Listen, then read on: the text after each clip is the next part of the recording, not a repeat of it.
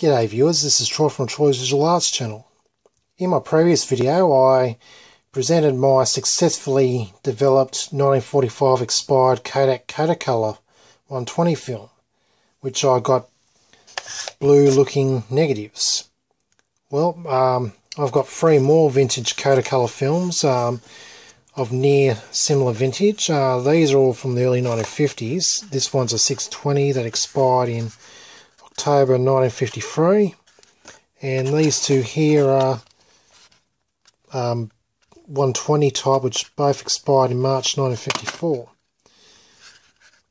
Well, anyway, yeah, I've shot all 3 of them, and when I developed them, I was expecting similar good results, but unfortunately it wasn't the case. Of these 3 films I shot, only 1 roll was successful. I'll tell you why. Firstly, this one here, I shot this in my Brownie, and I didn't realise I had the Brownie set on standard shutter speed instead of bulb exposure. The whole time I thought it was on bulb exposure, and I was doing 4-second exposures at its fixed f11 shutter. Sorry, not shutter. Aperture, and so hence, yeah, got bugger all exposure, and yeah, got no pictures at all when developing. So basically, yeah, these films I pretty much developed 20 minutes color developer, Blix 8 minutes, and stabilizer for 1.5 minutes, and the first one I got nothing but a clear amber base. Not even a hint of a picture. That was all due to the exposure issue of my Brownie camera. So yeah, these films, with old film of this vintage, you really need to pretty much expose the hell out of them to make them work quite nicely. So yeah, that was very disappointing. Now my second film, I shot it properly. I shot it in general at 1 second shutter speed and 6.3 aperture in sunny weather, and in cloudier weather I shot it at wider apertures, and I developed it the same way, and once again I got practically a clear amber base, but with very, very, very, very, very faded pictures,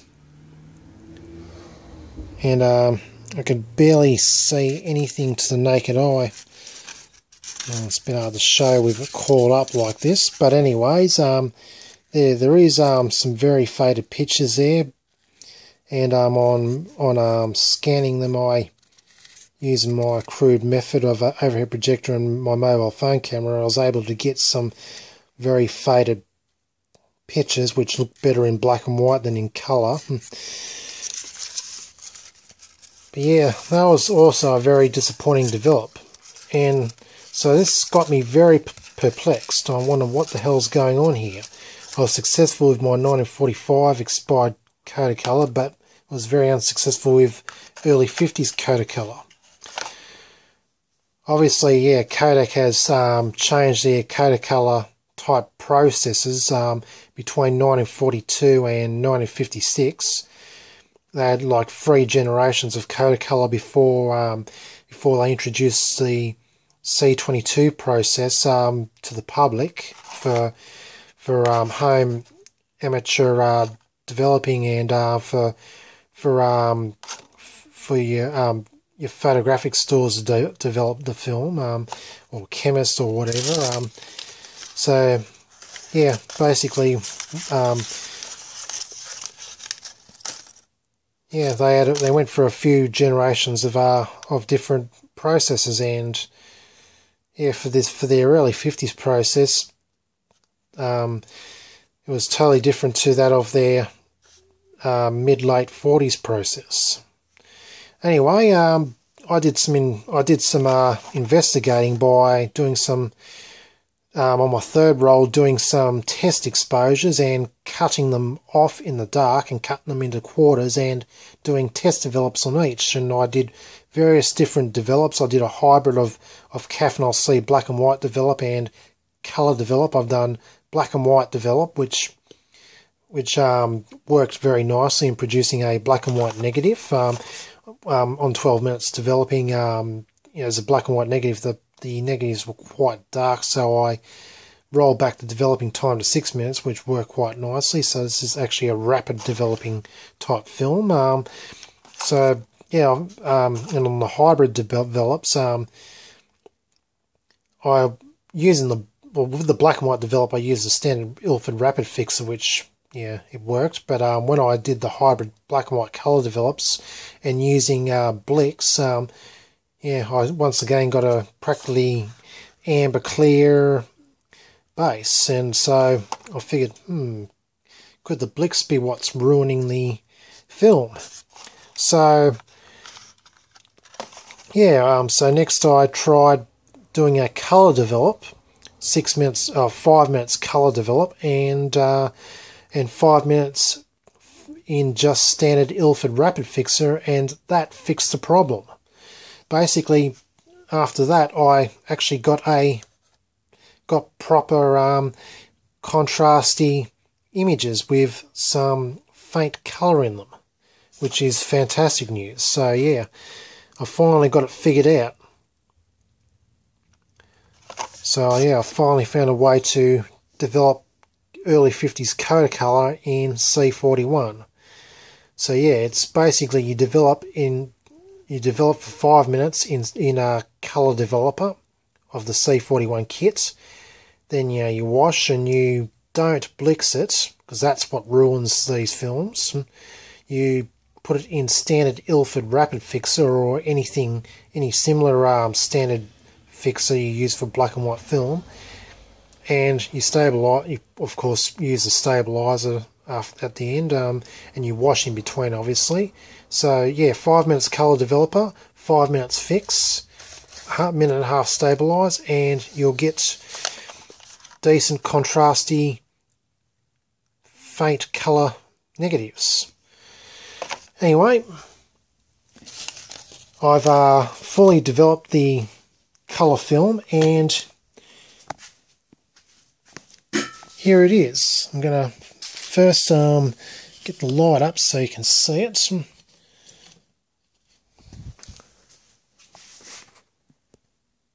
There's a lot of light reflection and glare, but as you can see here, you can see there is easily recognisable pictures. Still a bit faded, not like real impacty, but they're there, and they'll be easily scannable and will yield a decent looking picture.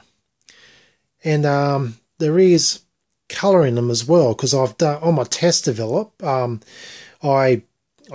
did some test developing of some really colourful objects, and after successfully developing, I put it over my overhead and projector and took a snapshot with this here phone camera, and I inverted it and auto color corrected it and tone corrected it in Photoshop, and I got some distinct colors.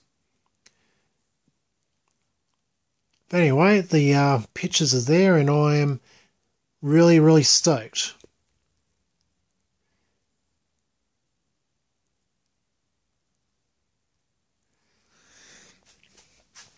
Gonna raise this lamp so I can see the rest of the film negative.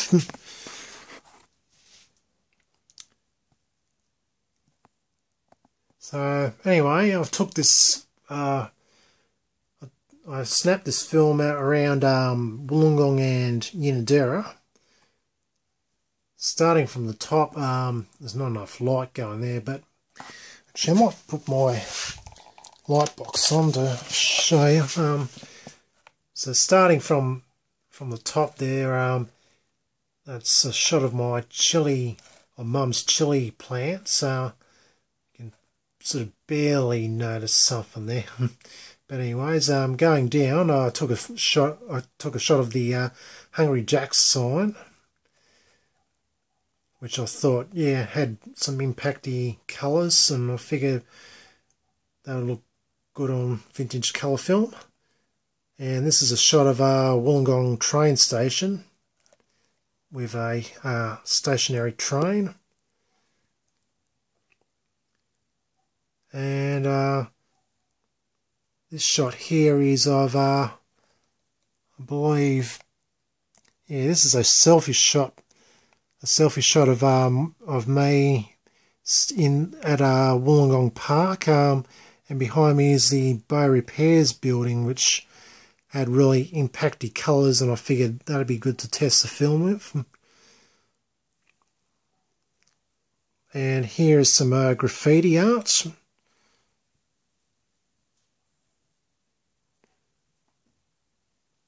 I figured that would really test the film's colour capability. I can sort of see a bit of colour in it. As mentioned, the colour is very, very faint. It's not like, you know, really rich or anything. But then again, you know, you can't expect perfect results with cross-processing in modern chemistry when the actual chemistry used for this film is totally different. But I'm very grateful for the results that I've got here. I mean, these negatives look very nice and will make great pictures once scanned. But anyway, so yeah, that's the graffiti at Wollongong, near Wollongong Youth Centre. This is a shot of the old lighthouse at Belmore Basin Boat Harbour. That's a shot of the lighthouse on Flagstaff Hill, Wollongong Lighthouse. Try and move it out of the way from that bloody light over there. It's just a bit hard to show. Yeah, I'm having a bit of a hard time trying to show this film, given the circumstances, so bear with me.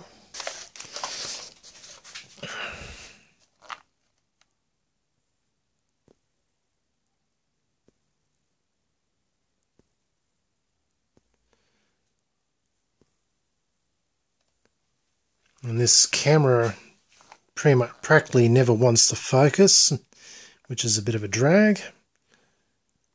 But anyway, yep, that's Wollongong Lighthouse.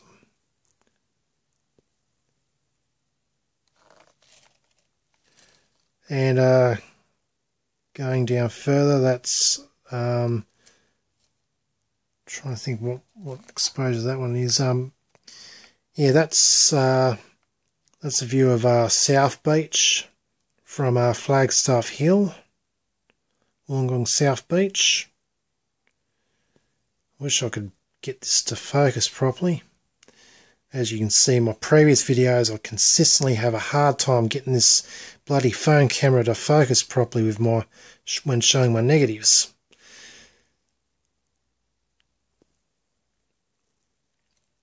Anyway, this is the Nantan Temple in Yundera. Did a few exposures of that and its pagoda. And finally, here's a selfie shot of me next to my car, which of course is not a complete shot, because when I was doing my test develops, which I in the dark cut the film off, I cut it up a bit too far and whacked the sticky tape on, and yeah, I can only get a partial shot here, which is not good, but I can crop it and neaten it up and everything and make it look more presentable when it's scanned. But the contrast of this image looks very good. I'm really happy with the contrast of it. Anyway, that's my 1954 expired Kodacolor film successfully developed. And hopefully once scanned it will get some real distinct colours in it. I'm actually going to be going up to Just Photos in Mortdale tomorrow to have my colour films professionally scanned, because when I scan it with my mobile phone camera and over a projector, the JPEGs have lots of artifacts in them, which is undesirable when I want to ramp up the saturation of the colours, which I don't like the results pretty much. So I'm going to have them professionally scanned and colour corrected, and hopefully I'll be able to do a lot more to bring out better colour in my vintage colour films that I've successfully shot and developed. Anyway, going to wrap up the video very shortly. So yeah, 3 Kodacolor films used, one film quite successful. Now just a bit about these Kodacolor films in general. I've got the instruction manuals here of how to shoot with them. Back in the day when they're brand new, you generally with 1/50th shutter speed, you shoot the film at f/16 in sunny weather and f/11 in a hazy sun. Well, obviously, as over time the film loses sensitivity as it ages, which I've learnt a little while ago, which is how I sort of know how to successfully shoot old film. Basically, yeah, the main thing with old film is over time it gets desensitized, and you have to increase the amount of exposure or the exposure time, or both, in order to make it work and perform this as good as it performed back in the day. So yeah, with these Kodacolor films, instead of shooting at 1/50th a second at f/16, I shot them at 1 second at f/6.3. And with 1945 Kodacolor, I think I shot that one at f/5.6 at 1 second. Anyway, yeah, that worked quite nicely in making these films sensitive enough to capture the pictures, which is good. Anyway, so yeah, there's not really much more to say, but yeah, I'm happy I finally cracked it with the developing method for developing the early 50s era Kodak Kodacolor film. Hope you enjoyed this video, even though it was pretty well long-winded. I've got one more early 50s Kodacolor film that I'm going to shoot. I think I might shoot it tomorrow. It's a 116 type, and I'm going to shoot it in my Kodak Hawkeye 116 camera. And I'm going to make very large 6cm by 6.5cm by 11cm colour pictures on it. That's going to look really cool. Anyway, that's what I'm going to do probably tomorrow when I'm up in Sydney. Anyway, better wrap up this video. Hope you enjoyed it. This is Troy from Troy's Visual Arts channel, signing out.